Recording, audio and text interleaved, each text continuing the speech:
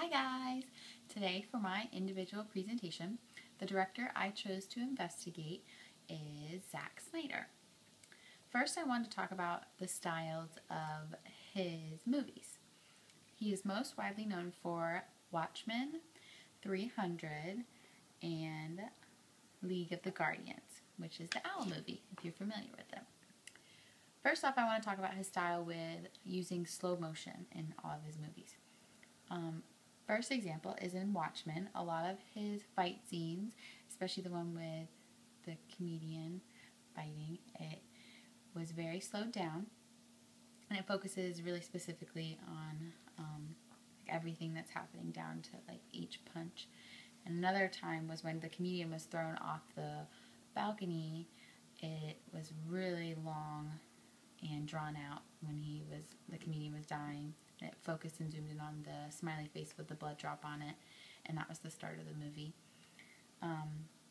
He also slowed down a lot of the scenes in League of the Guardians with the owls flying really slow to focus in on them. In Man of Steel, they focused on his abs for a little bit, and he's most widely known for being very slow, using a very slow style in 300.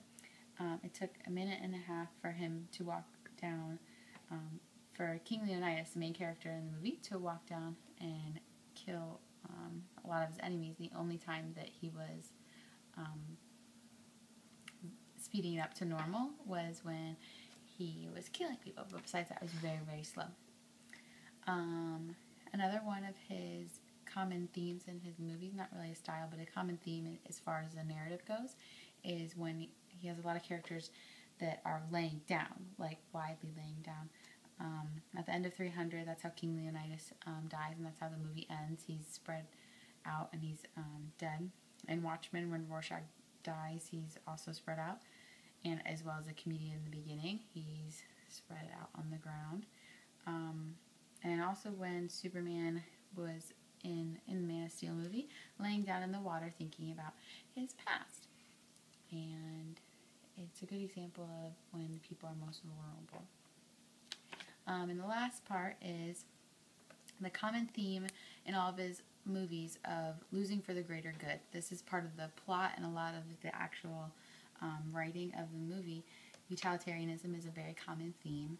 An example of it is in Man of Steel, when Superman's father dies in front of everyone so that no one will know his secret.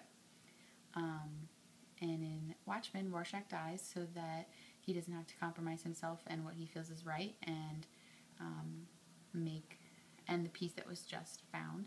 And so he ends up dying for the greater good as well.